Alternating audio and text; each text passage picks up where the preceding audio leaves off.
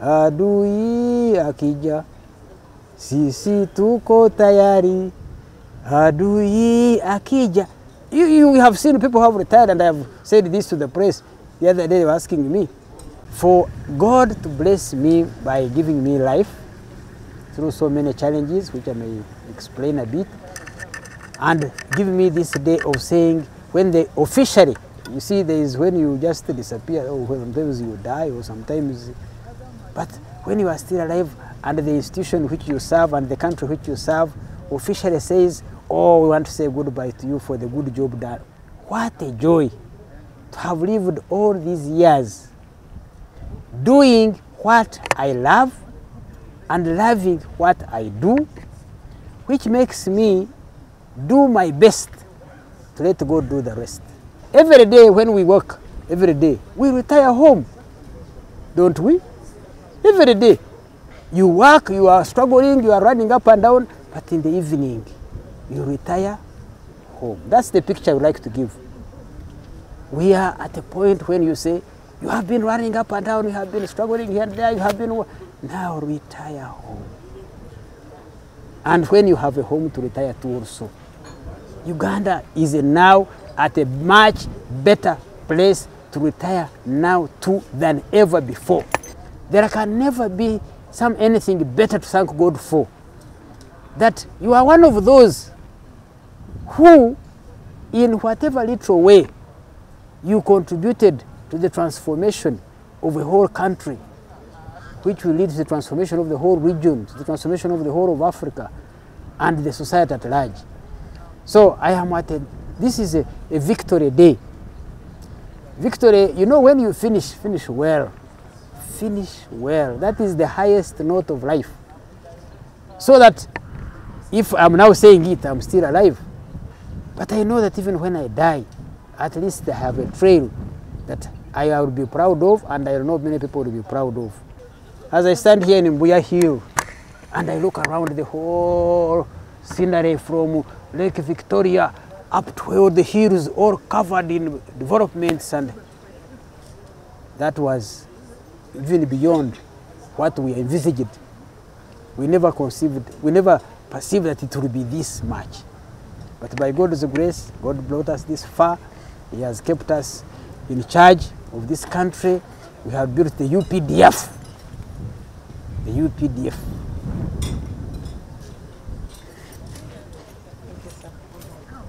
Individuals are individuals. All of us will come and will go. But at least the foundation for Uganda to stabilize and to move forward is because of the UPDF. Those who are coming behind us have the challenge. Now listen to me there. All our officers, our senior officers, our junior officers, all our leaders. When you see somebody going out and they are saying you go in his shoes, the challenge you have is, will you fit in those shoes? Will you keep the values? Now here on that one, are you going to keep the values that made UPDF and NRAB who it is? The values, the doctrine of the UPDF, the pro-people doctrine. Somebody yesterday was asking me, what are you going to do now that you have retired? I said, I'm going to preach. And I'm starting now. And I'm preaching to UPDF first. Why others? That UPDF just remain on our values, maintain our foundation, build on it. It's a very good foundation, well built stage by stage, process by process, death by death, blood by blood, work by work, to bring it where we are. So whoever comes to follow us, please, you are most welcome, but mark my words, follow our values, maintain them, look after them, share them, and we all benefit. Adui akija, sisi tuko tayari. Adui akija. You have seen people who have retired, and I have said this to the press the other day. They were asking me.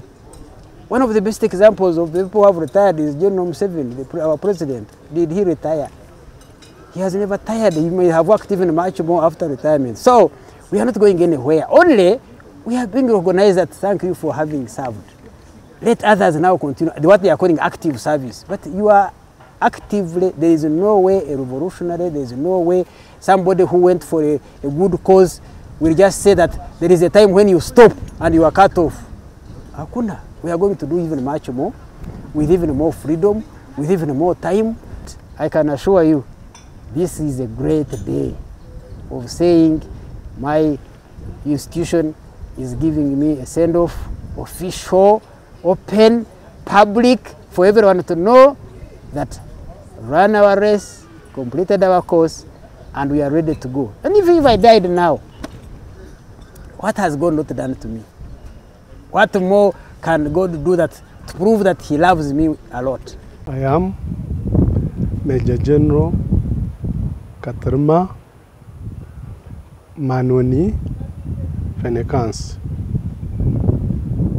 I have been working for the UPDF the last 40 or so years. I joined it as a young man after university in 1981. I graduated with a Bachelor of Science in Agriculture. And the situation at that time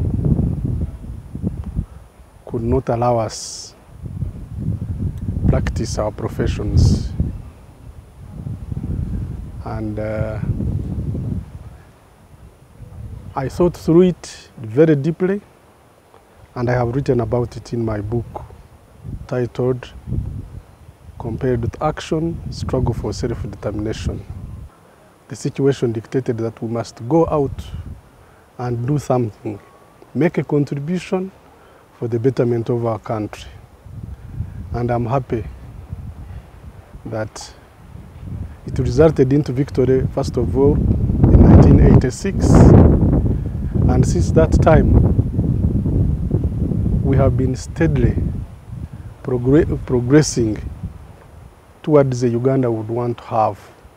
But I'm confident that looking at what has transpired and about the youth who have stepped in to carry on with the struggle which we are involved in, and probably after they deliver to others, then we shall certainly reach that destination. Today, we are here for documentation for retirement after this long input of service. And we are happy about this development. We are ready. We are prepared for it. Yeah, and let the young people also carry on with the baton to deliver us to where we wanted to go. All our useful years and all the years since after school have been at the service of the UPDF and the country, and we are happy about the achievement to date. The struggle to make Uganda what it should be and what it is today has not been an easy one. A lot of blood has been shed. People have lost their dear lives, struggling to take us forward. So my request to the young people who are holding now and who will continue holding for the foreseeable future should always remember where we were, what we went through, where we are now, where we are headed, how to get there, and how fast. Then they would have done justice to us as some of the pioneers, and also to the people of Uganda who put a lot of trust, support, and respect to the UPDF. So as we leave the UPDF, as we leave this tent and go, we are not going to sleep, to disappear, but to contribute in many, many other useful ways for the benefit of the country and for the benefit of Ugandans. In total, we have been able to document 890. The figure would have been more, but in the process of documentation, we have put aside almost 35 casualties who had been documented, but because the policy doesn't allow us to discharge them before they are compensated, we had to push them aside, and this reduced the figure from 910 to 890. Those not documented so far are 205. They haven't shown up, I don't know for which reasons. And those who have been dropped are 101. This includes the casualties, those who are in operations in AMISOM, Shuja. In total, we have around 101. However, if I could emphasize on the figure of the 205 who have not yet documented, hopefully they will respond to the requirement of data capture, and let me expect that before 31st of July, these officers and men would respond in time before other administrative measures are taken against them for having failed to respond to the scheduled program of Batch 12. The exercise itself has been, we have attained our goals, and the conduct was so superb, to the point that we even had what we had not anticipated to get in that specific time, we were able to attain it. So the programming was so superb that we were able to work within the programmed time, and we were able to accomplish our mission.